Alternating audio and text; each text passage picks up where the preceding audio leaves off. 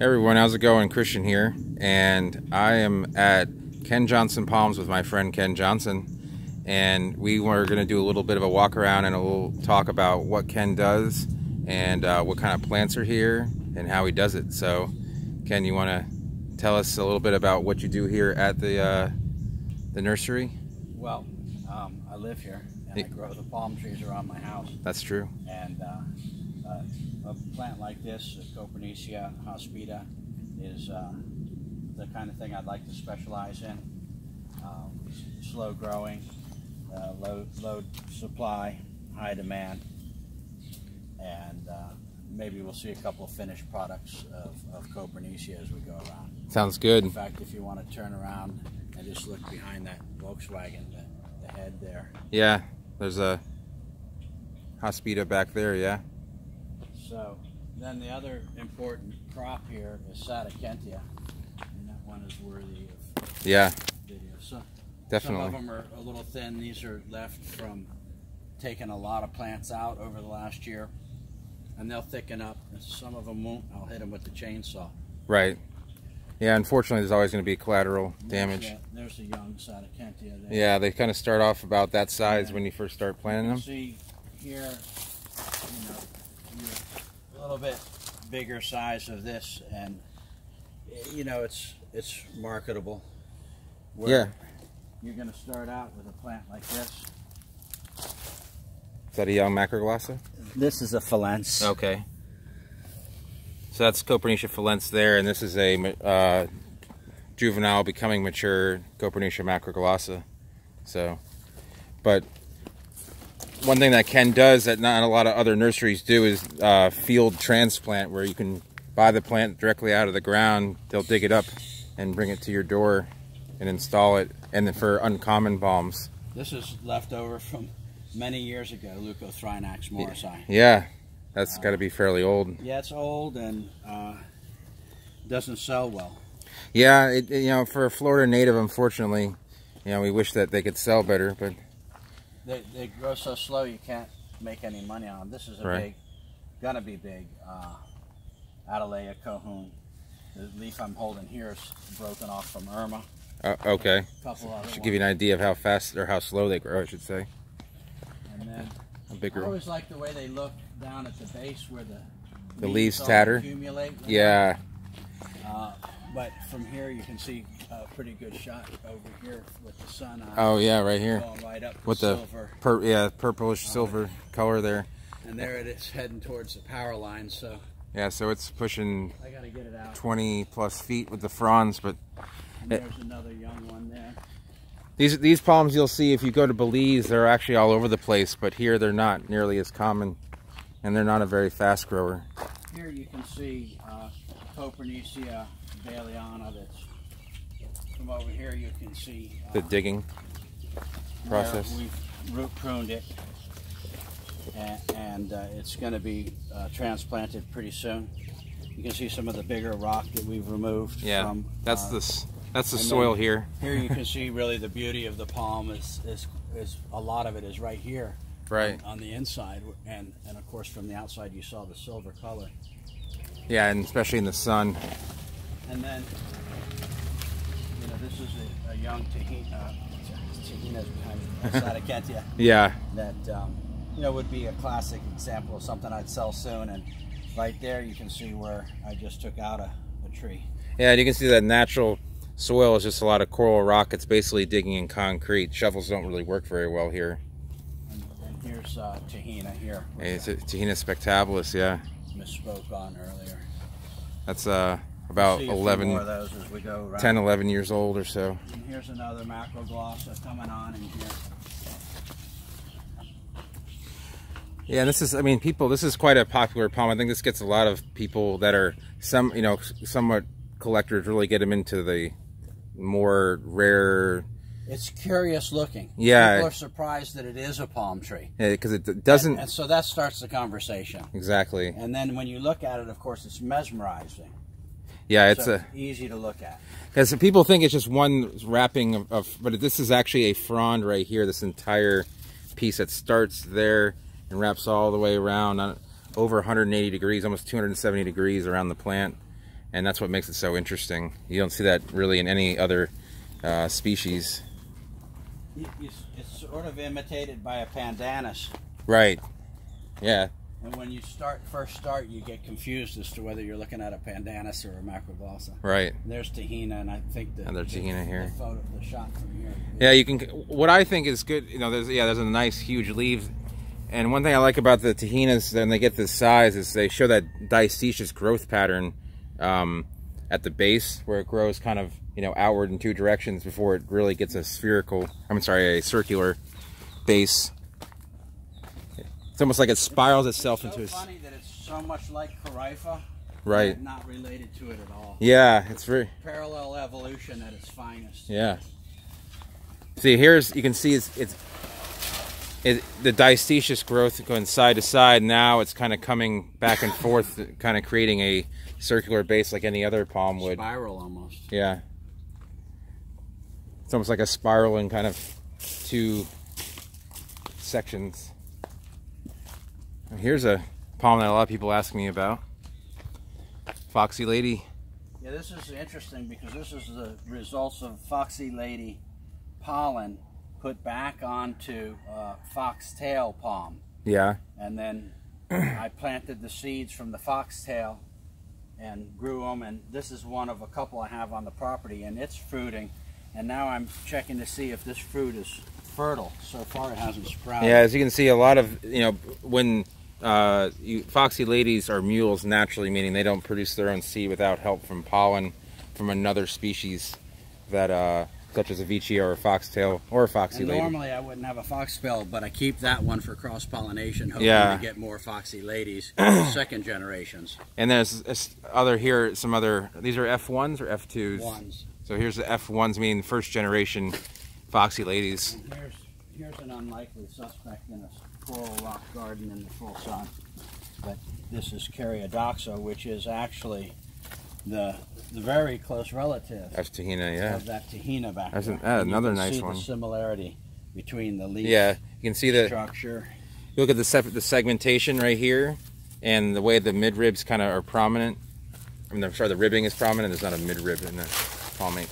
But then we go over here. See the same thing here. And see the segmentations here, and they're irregular, and they go throughout the plant, or at the front, I should say.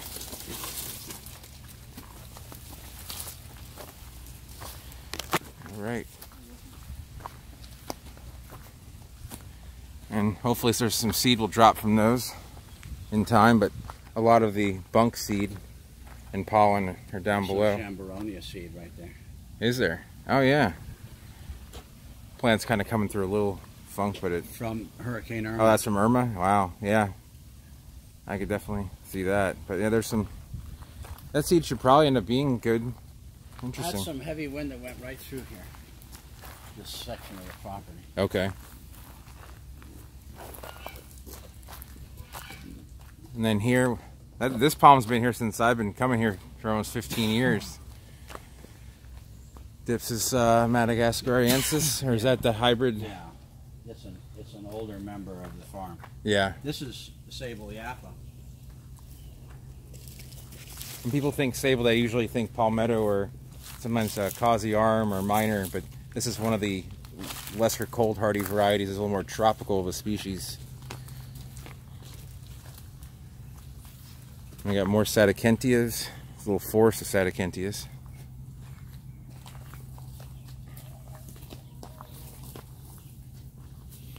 Oh yeah. And get the sun behind you.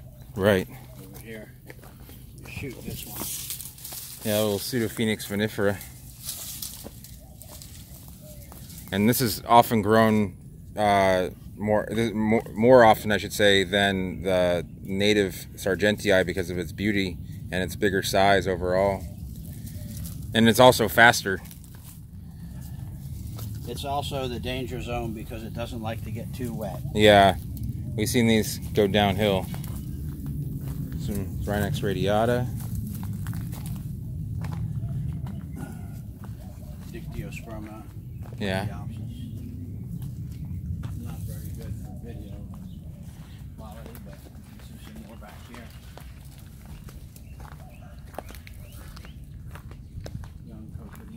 Yeah, it's like a hospita, possibly hospita.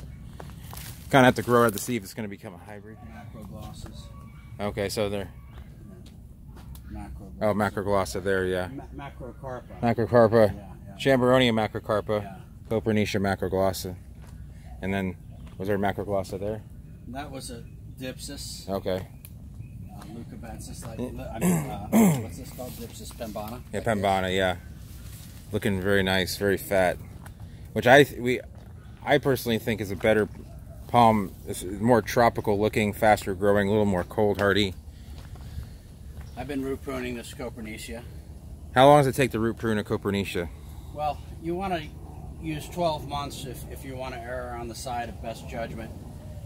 If you start early in the year and progress fast through the summer, you can potentially do it before the end of the summer. Yeah. But you still want some hot days left at the end of the summer to get it rooted in its new hole. Of course, yeah. Here you can see nice Kentiopsis. Yeah, there's some beautiful Kentiopsis there. A couple of cool looking Carboxylon. Carboxylon in a big hole where we took out a Copernicia. Yeah, those are a little bit harder to transplant, yeah. Well, they're hard to transport because of the problem that the crown shaft is so delicate. Right. Yeah, that's true. It's such a large crown shaft. Here's Clinostigma savorianum, which is struggling for me. I'm probably going to discontinue growing it. There's two more over there. Yeah, it's a little bit of a trial and error situation when we find palms that we think might be good for the area. You put a few in and see how well they take into the ground. Like that Becario Phoenix back there. Yeah. I'm not too interested in growing them. I've dumped fertilizer on it and it's still yellow. That one there is greenish. Yeah. But probably I do have a couple green ones, but nothing that's a real stud that I'd be proud of. Right. Yeah, sometimes it just in these soils that might be a little bit nutrient deficient, they seem to just not be a fan. There's another one there. That's right. They really do want a soil with a lot of nutrients that are easy to access. What's that? Adelaia butyracea or Phalerata? Phalerata, I think is what it is. With some, well, I guess that seed may form there? No. No? Not forming seed lately. Looks like that's going to end up dropping, yeah. Looks necrotic. Just trying to get enough pollen out when the females are ready, and I don't think they're ready. Yeah. There's another Tahina Junior. Yeah. That's all from the same seed crop from 2008, right? That's the first one, Christian? 8, yeah. Yeah. Mine are a little smaller than some people's because I delayed planting them in the ground. Not knowing if they would do well. I just didn't really know what to do with them. Yeah. Now I'm trying to make room for them because they have a 40-foot spread. Yeah, I know. You're going to have to take out trees all over the place to fit that thing in, which I'm going to do. I have 15 of them. Yeah. This guy right here, that's Heterospath. Yeah, I was going to say it looks like Heterospathulata there. Yeah. It used to be a more common palm, but they just don't use it as much because it just doesn't handle most conditions in Florida as well. It's real fast growing, and so it outgrows the landscape super fast. Yeah. This is Copernicia gaius. There we go. Okay. Getting it ready to go to a job as well. There's a cool coconut there. I don't like coconuts because they take up so much space, but that thing is dwarfy looking. Yeah, it is. Look at how the top of it is a little burned up. Yeah. I don't know what happened there. Muddy or something. But I mean, that's a super dwarfish coconut. And spicata. Yeah? Looks like a yellowish spicata type. It's a weird color because the mother was pollinated by unknown. Okay. Interesting. She had babies that were several colors. That is one of the smallest fruiting. Let's go on this particular vlog. Let's make sure we go by this other coconut that's like this but bright yellow with highlights. We're headed towards it now. Sciagra tomorrow.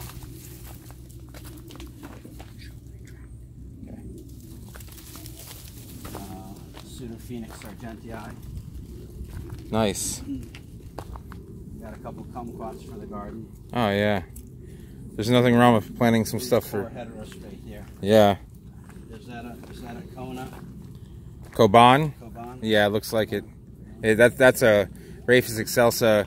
Very, very. Sorry, eco-type Coban, or parentheses Coban. It's a wider leaf version of the typical Rhapis excelsa. There's also Coban nishiki, which is a variegated version of the Coban.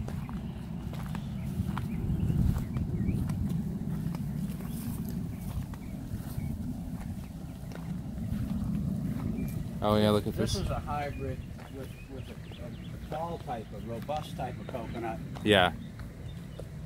With a Malayan, I think. Some That's pretty impressive. Yeah, they're colorful. That's nice stuff right there. When I think of a coconut I want in my yard, I want one with that. If you think that's good, come and look at the same thing. Yeah. Only a quarter of the size. Oh yeah. And there was another third coconut here back in the day, the one that lined the. Look at this thing here. Yeah. Wow, that thing is just full of fruit. It's amazing, isn't it? Check that out. It's like fluorescent. Flames coming out of it. Yeah. And it just doesn't stop fruiting. It's like 100%. No, not 100%, but it's not. You know, some coconuts. Heavy. Yeah. Beautiful. Ripe fruit. Nearly ripe. Yeah. It looks like it makes a small nut. I'm smaller than average. Definitely small. Yeah. If that's nearing maturity there. Yeah, it's really close. But I mean, one thing that people do seem to love is being able to get coconuts without having to climb a. What I want to do is to grow that seed. Yeah. And see what sprouts. If it pollinated with that big one over there, yeah, get some different things out of it. And I hate to grow it though at the same time because again, look how much space this tree took. Yeah. That's name that palm tree next to it, Christian. That tall, skinny one. You have to take a picture from somewhere else. Let me go back up here. Yeah. It looks like. Let's see. You're gonna make me look bad in my own. Starts with an A. An A? Actinoritis? Yeah. Wow. Yeah, that is one. You know, you just don't see that very often. That's especially one that big. I had one in the yard. It died in 2010.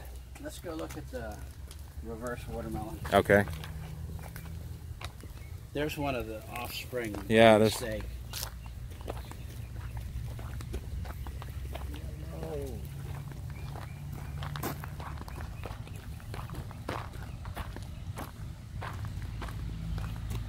Well, you know, that'd be interesting putting like a couple Kennyopsis in a Sadakentia or a couple Sadakentia and a Kentyopsis in a clump, seeing how they would fare, although it would be a little, if it doesn't do well, you kind of are out some nice plants. Let's take a look at this here. Boy, I wish it was cleaner. I've been running a lot of water on it. Yeah, there's, it's hard, it might be hard to see there, but it's a, there we go. That's beautiful. So that's a Chamberonia hookeri back cross with a green, just regular green Chamberonia macrocarpa, and you get that reverse watermelon look. Usually it's mostly green with some yellow. That's mostly yellow with some green. This is this triangle. It's been here since the 90s, I assume. I transplanted it from somewhere. It has babies coming up under. Jeez. There's a Copernicia baby that'll be more important. Yeah, but. Still impressive. It's a nice tahina. Yeah. Up there's nice V Fox, the foxy lady, and yeah, Sable Mauritiiformis. Putting out some seed though. That's a lot of seed on the ground.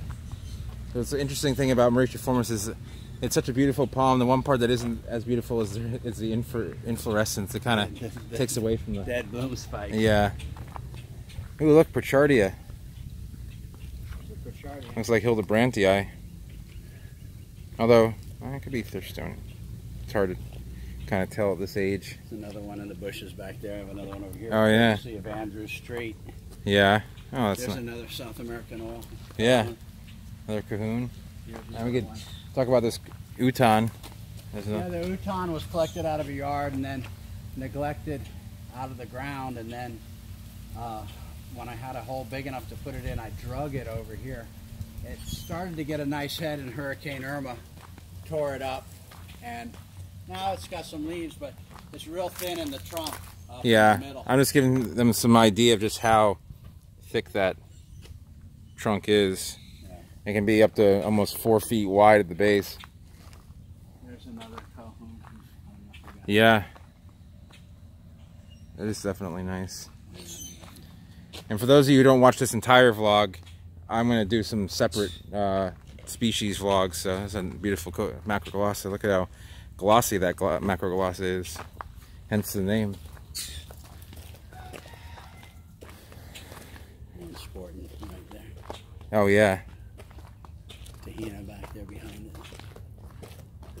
Well, it looks pretty good. I guess we'll go ahead and wrap this up. We're going to get some lunch. But yeah, if you guys have any interest in getting some specimen plants, I'll leave Ken's name and number at the bottom of the vlog. Right. You can find me on Facebook under Ken Johnson Palms. You'll see a lot of pictures of what I grow, and my contact information is there as well. Yeah, so excellent prices for some uncommon plants and palms and some other hardwoods as well. So, all right, well, that sounds good, and glad we got to take a little wrap-around tour. And thanks, everyone, for watching, and we will see everyone next time.